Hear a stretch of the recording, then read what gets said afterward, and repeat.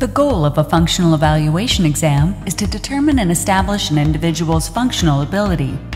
Our test is actually a series of several different exams that test different aspects of function combined into one report.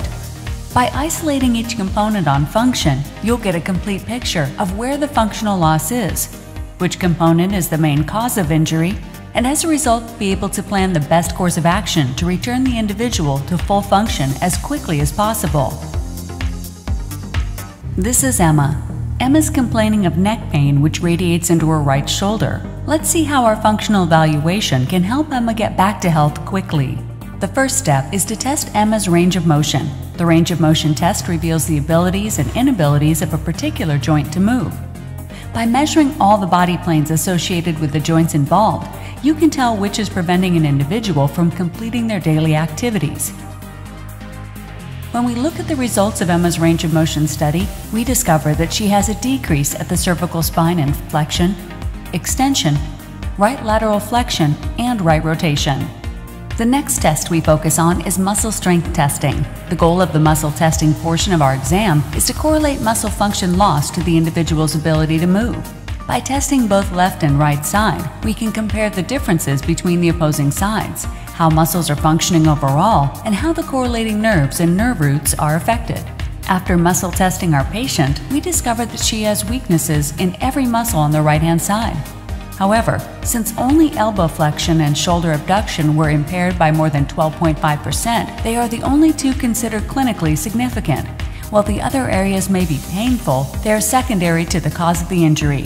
This ability to isolate strength to a fraction of a percent is a perfect example how, unlike in a regular physical exam, our test can quickly cut through extraneous findings to determine the direct cause of injury. A good hand grip is vital to many different activities in daily life. Everything from carrying objects to a good handshake depends on good grip.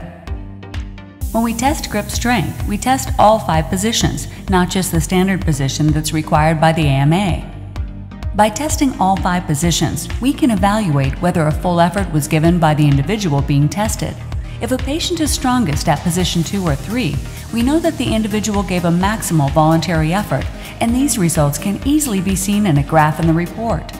Looking at Emma's graph, we see that she did give a full effort. Her data reveals she has a 30% deficit on the right side.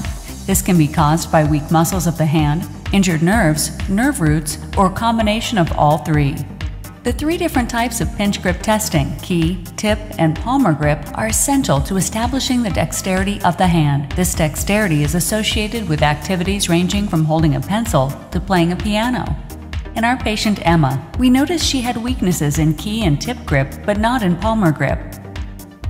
The NIOSH lift is a test of the patient's ability to lift weight both maximally and consistently. We have 6 different lifts that correlate to different muscle groups in the body. These lifts help differentiate which muscles are associated with the injury and rule out those which are not. The impairment rating is separated into regional and whole body ratings. The regional rating will reveal body-specific impairments. This is beneficial when treating patients as it reveals the areas which are affected the most. With injured patients, it helps to establish approved areas for treatment. The whole person impairment gives a general synopsis of how the injured area affects the person as a whole. By giving both local and whole person impairments, you will get a true picture how the injury is affecting the person. So what does all this information mean to our patient Emma? Let's review. The whole person and local impairments reveal that Emma has a 38% decrease of her ability to perform her activities of daily living. Muscle testing revealed weaknesses in the pronator teres, biceps, supraspinatus, deltoid, and serratus anterior muscles. Grip strength revealed possible problems with hand and forearm musculature, the median, radial, and ulnar nerves, and C6 through C8 nerve roots. Pinch grip revealed weaknesses of the hand intrinsic muscles, the median nerve, and the C6 through C7 nerve root. The decreases in range of motion reflect difficulties in motion specifically on the right side. Looking at the common thread through all this information, it appears that Emma is suffering with a right side C5 and C6 nerve root injury affecting the musculocutaneous and median nerves. From here, the doctor can create a therapy protocol knowing that it is targeted at the specific cause of the injury and not just chasing symptoms. This results in the patient feeling better much quicker with less chance of recurrence of injury, and allowing Emma to get back into life. For more information on how National Functional Evaluations can help you in your office, please contact us at 1-866-335-4040 or visit our website nationalfe.com.